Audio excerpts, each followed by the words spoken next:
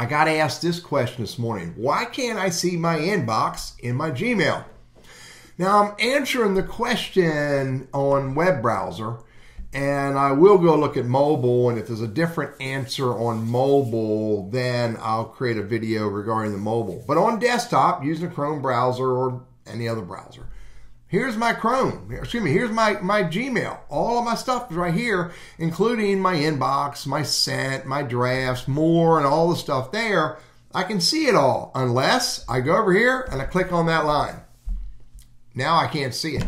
I'm in mail, but I can't see the inbox because it's hidden unless I do one of two things. I go over here and click on these three lines here, and I bring this back up. Or, close it back down, I go over and hover over the word mail, and now I can scroll down and click sent. And I can see my sent items. Again, go over, hover on mail, click on inbox, and there's my inbox. Or, hit the three lines and bring up the menu.